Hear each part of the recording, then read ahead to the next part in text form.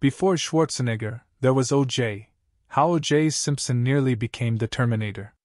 Arnold Schwarzenegger revealed to The Independent that the ex-NFL player and infamous murder suspect was originally cast to lead James Cameron's iconic film franchise. OJ Simpson nearly became the deadly cyborg assassin of James Cameron's legendary Terminator franchise, before Arnold Schwarzenegger was cast to lead the series. The former American football star and infamous murder suspect, who died aged 76 on Wednesday, April 10, from cancer, was revealed to have originally been cast as the Terminator. It was actually O.J. Simpson that was the first cast Terminator, Schwarzenegger told The Independent in 2019. Then somehow, James Cameron felt that he was not as believable for a killing machine. So then they hired me.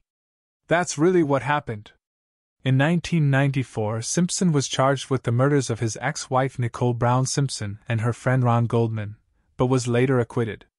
Simpson was apparently so involved with the original 1984 Terminator that Cameron even drew concept art for the title character modeled after his appearance.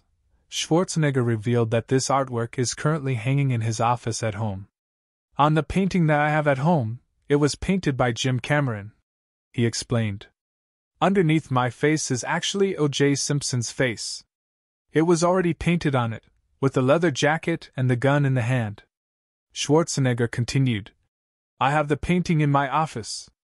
So if anyone would ever scrape off the part of my face, underneath will be O.J. It's the masterpiece beneath, his co-star Linda Hamilton joked. In a later interview with the Los Angeles Times, Cameron debunked Schwarzenegger's claims that Simpson had originally been cast. Let me correct that right now, the filmmaker said. Arnold is literally just wrong. I know it's hard to imagine. You don't argue with Arnold. Cameron additionally rejected Schwarzenegger's remarks about the painting. I didn't make the painting for him. I made the painting for us, for the production of him as the Terminator, the Titanic director said. There's no O.J. under that painting. O.J. Simpson was never in the mix at all.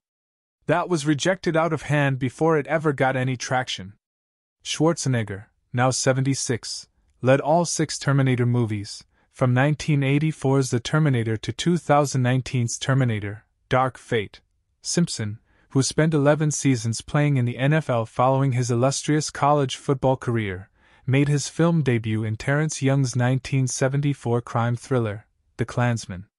His other notable roles included 3 Naked Gun movies, 1970 SIXS Western drama The Cassandra Crossing and the 1987 musical comedy Back to the Beat.